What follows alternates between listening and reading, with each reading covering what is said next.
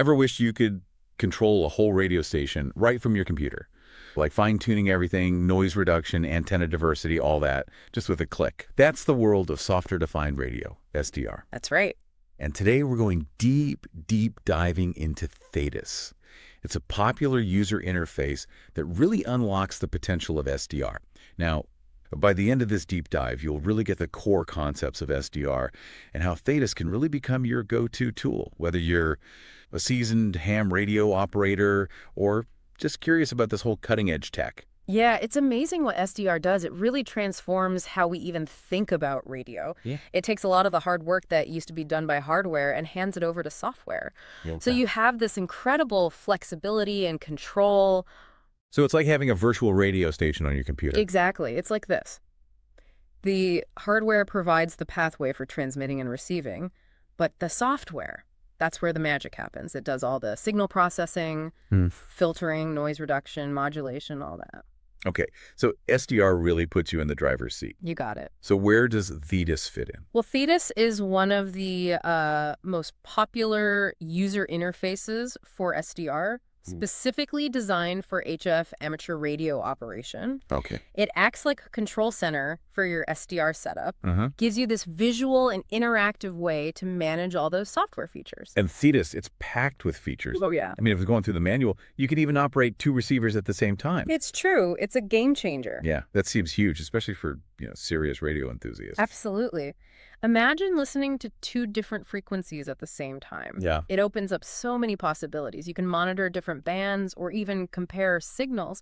It's like having an extra set of ears on the airwaves. Wow. I also saw these visual displays, spectrum, and waterfall display. Oh, yeah. What are those all about? Think of it like X-ray vision for radio waves. Ooh. The spectrum display shows you all the activity happening across a range of frequencies, so you can quickly find, busy channels, interesting signals.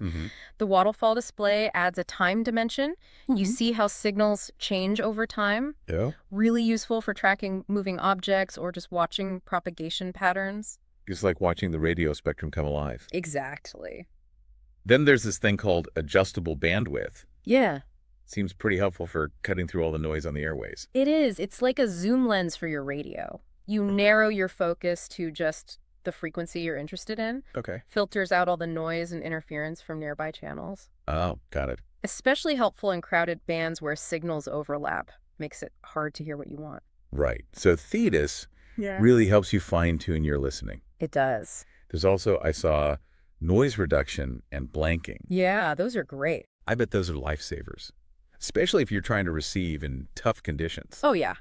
Imagine a noise-canceling headset, but for your radio. Oh, yeah. The Thetis picks out and gets rid of unwanted noise, like static or interference. You can hear those faint signals that would be lost in the background. Voice is simple. You're sending and receiving spoken words, like a walkie-talkie. Right. CW, that stands for continuous wave, is basically Morse code. Short and long tones for letters and numbers. Might seem old school, but it's super efficient, goes a long way, even with low power. Okay. And then you have digital modes. That's about transmitting data packets. Like, think of sending text messages or even pictures over the air. So the Thetis can handle all these. Yep. It's a real multi-mode machine. It even has stuff for voice processing and compression to make your transmission sound better. Clearer, more professional. And if you want to really fine-tune things, there's PureSignal. Okay. Uses transmitter linearization to clean up your signal, make it more efficient, and reduce interference.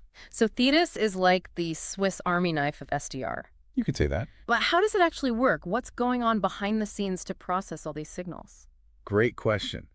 It all comes down to what we call the signal processing chain. All right, let's start with the receive path. Imagine a radio signal coming from your antenna. Okay. It first hits the radio hardware, where it gets filtered and adjusted to a level the software can handle. Then it goes to the AD converter. AD converter. Stands for analog to digital converter. It takes that incoming signal, which is analog, and turns it into digital numbers, the kind a computer can understand. So it's like translating a language for Thetis. Exactly. So Thetis works with a digital version of the signal.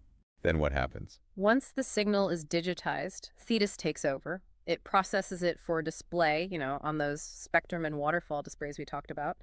It also applies filtering to narrow the bandwidth, gets rid of noise, and then finally turns it back into audio that you can hear. So Thetis is the brains of the operation. Pretty much. It takes that raw signal and makes it something we can see and hear. Yep. And the same goes for transmitting. Let's say you want to send a voice message. Thetis takes your voice from the mic and makes it a digital signal. But before it can be transmitted, it needs to go back to analog, the kind the radio hardware needs. Right. That's where the DA converter comes in, digital to analog. It's the reverse of the AD. It translates that digital back to an analog signal that can then be amplified and sent out. Round trip from analog to digital and back again. That's it. It's amazing how much is happening behind the scenes. And all those settings in Thetis, they affect this whole signal path, right? They do. You can control how it's filtered, processed, and sent out. That's the power of SDR and Thetis. It gives you fine control over every step. You can really customize it. I can see how deep this goes. But let's say I'm just getting started. What are those first steps to get things going? The manual is great for that initial setup. Okay. First, you install the software. Then you connect your SDR radio hardware and choose the right antennas for receiving and transmitting. And finally, you do some basic audio adjustments. Make sure your mic and speakers are good to go. And the manual, it had some tips for making sure that initial operation goes smoothly. It does. Any that really stand out. One is to adjust what they call the attenuation level. Okay. So you don't overload the AD converter. Think of it like adjusting how sensitive your microphone is. Yeah. If the signal's too strong, it gets distorted. You want to find the right level so the signal is clear but not too strong. Gotcha. You also want to pick the right filter bandwidth for the mode you're using. Remember we talked about narrowing your focus? Yeah. Well, choosing the right bandwidth helps optimize your receiver for that type of signal. So we got the radio and Thetis all set up. What next? Now the fun begins. We explore voice, CW, and digital modes, and all the cool features Thetis has. All right, so let's dive into these different modes, starting with voice operation. What are some key things we need to know about setting up voice communication with Thetis? Well, setting up your microphone properly. Yeah, it makes sense. Got to make sure we sound good out there, right? You don't want to sound like you're talking through a tin can. Exactly. Clear audio is key. Right, and they talk a lot about using a dummy load when you're adjusting the microphone levels. With dummy load. Yeah, it's basically like a fake antenna, lets you test your transmissions without actually sending them out over the air, so you don't accidentally blast your signal while you're still, figuring things out. Smart. So once we've got our microphone levels all set, what kind of voice processing can Thetis do? Oh, Thetis has a whole bunch of voice processing features that can make your transmissions really sound much better, clearer, more professional. Okay, like what? Well, there's equalization. Okay. That lets you adjust the frequencies in your voice, kind of like those fancy audio mixers you see in studios. Oh, so you can make your voice sound, richer or brighter or whatever you want. Exactly. You can boost the bass, add some warmth, or enhance the treble for more clarity. Nice. Then there's speech compression. Okay. That helps even out the volume of your voice so the quiet parts are still audible and the loud parts don't distort. I could see how that would be useful, especially, if you're in a noisy place or if your voice naturally goes up and down in volume. For sure. Makes your transmissions sound much smoother and more consistent. Nice. Yeah. And for hands-free operation, there's VOX, right? Yep. VOX, voice-activated transmission. Uh-huh. So how's that work? Basically, you just start talking and Thetis automatically switches your radio to transmit mode. Okay. As soon as you stop talking, it goes back to receive. Really convenient, especially if you're using a headset and don't want to mess with a push-to-talk button. That's pretty handy. Now, the manual mentions some other, advanced voice processing stuff, the CFC and the phase rotator. Oh, yeah, those are more for the serious audio tweakers. Okay, so what do they do? The CFC, or continuous frequency compressor, gives you even more control over the dynamics of your voice. You can really sculpt the sound. Okay. Helps keep your voice from getting lost in the noise or from distorting when the signal's strong. So it's like having a pro audio engineer right in Thetis. Kind of, yeah. And the phase rotator. That one helps improve the symmetry of the audio waveform. It's a bit technical, but basically it lets you increase your transmit power without causing distortion. So your signal can cut through the noise, but still sound clear. That's impressive. Yeah. It's amazing how much detail they put into these voice processing features. Yeah, it's pretty impressive. So let's move on to CW operation. Now, I know CW with all those dots and dashes, it can be a little intimidating for people who are new to it. Yeah, for sure. How does Thetis make it easier to get started with CW? Well, Thetis really simplifies things and gives you a good learning environment. Okay. First off, you have options for connecting your CW key. Okay. You can use a straight key, an iambic paddle, whatever you prefer. Connect it straight to the radio or even directly to your computer if it has a serial port. So you've got flexibility right from the start. Right. And when it comes to receiving CW, Thetis has settings that help you get really clear reception. You can adjust the filter bandwidth, set the CW pitch to a tone that sounds good to you, and tweak the AGC. AGC. That's automatic gain control. It basically keeps the volume level consistent. Oh, like an automatic volume control. Yeah, exactly. Keeps those strong signals from being too loud and boosts the weak ones so you can hear them. And there's this cool feature called QSK, full break-in. Full break-in. What's that all about? With QSK, you can actually hear the other station between your dots and dashes while you're transmitting CW. Wow, so it's like a real-time conversation using Morse code. Yeah, it's pretty cool. Sounds amazing. But be careful with QSK, right? Right. It's important to use it cautiously. Okay. You got to double check your settings and be aware of potential problems like accidental transmissions outside the allowed frequencies. You want to keep your signal clean and not interfere with others. Makes sense. Can't forget about good radio etiquette. Right. Now let's jump to digital modes. I hear they're really popular these days. Oh, yeah, they are. And for good reason. What makes them so special? They're super versatile. Go You ahead. can send text messages, images, even share files over the air. Plus, they're very efficient, work great even with low power or in tough conditions. That's impressive. Yeah. But I'm guessing setting up digital modes is a bit more involved than voice or CW. It is a little more complicated. You'll need extra software like WSJTX, which is popular for decoding and encoding digital signals. Okay. And then you need something called virtual audio cables, or VACs. VACs. Yeah, they route the audio signals between Thetis and your digital mode software. Ah, so there are a few more steps to get everything talking to each other. Yeah, but the manual walks you through it step by step. It's pretty straightforward. It even stresses how important it is to choose the right audio routing and PTT control, that's push to talk, to make sure your transmissions go out at the right time.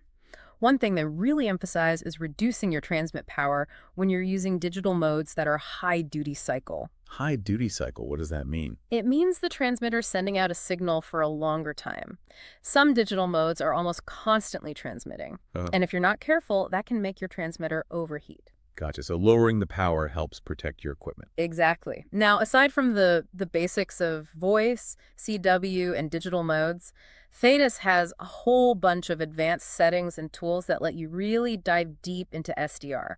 Stuff like antenna diversity, PureSignal, even radio astronomy. Wait, radio astronomy. I thought we were talking about amateur radio. I know, right? It's pretty cool. Okay, you've got me intrigued. Let's talk about these advanced features, starting with antenna diversity.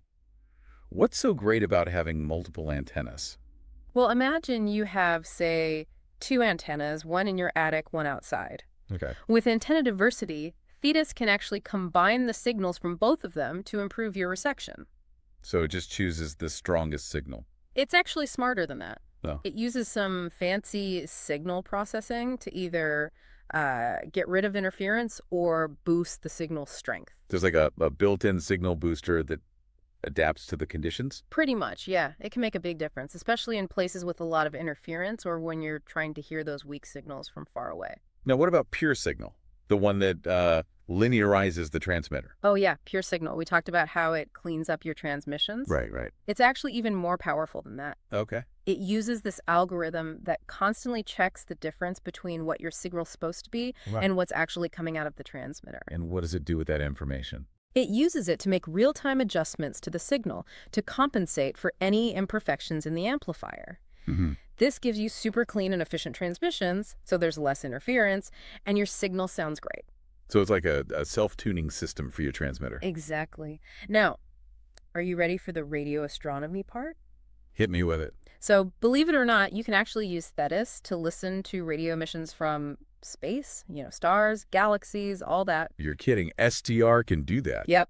It's like having a small radio telescope connected to your computer. That is wild. It just shows how versatile SDR is and what you can do with it. So you could actually listen to the sounds of stars and galaxies with Thetis. You could. It's a pretty amazing concept, right? Shows the incredible potential of SDR technology. This has been a deep dive indeed. I'm blown away by all the things Thetis can do. I think we need to take a moment to let all this sink in. It's a lot to take in. When we come back, we'll wrap up our exploration and leave you with some things to think about as you start your own SDR adventures. So we've really covered a lot in our deep dive into Thetis, from the basics of voice and CW all the way to radio astronomy. It's been pretty amazing seeing all the ways Thetis can, enhance your SDR experience. What really stood out to you about Thetis? What makes it so special? I think it's the sheer depth of what it can do. It's Okay. not just an interface, it's like a whole toolkit.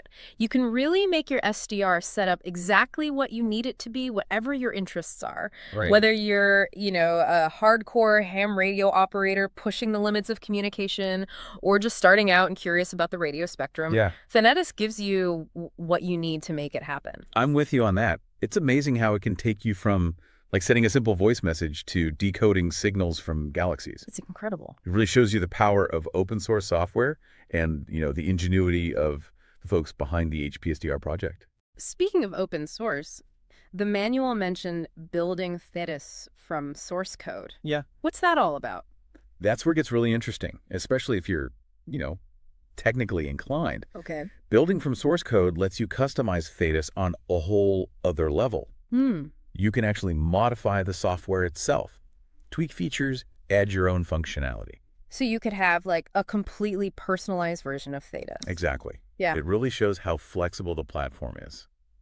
And it speaks to the whole collaborative spirit of the SDR community. Yeah. People are encouraged to contribute to help the software evolve. This deep dive has really opened my eyes to the world of SDR and Thetis. You too? I hope it's inspired you to explore it too. We've just scratched the surface here. We have. The real learning starts when you actually dive into the software, experiment, really explore the manual. There are so many hidden gems in there. There are. So get out there, explore, experiment, see what you can discover. And if you find anything cool, let us know. Until then, happy exploring and 73.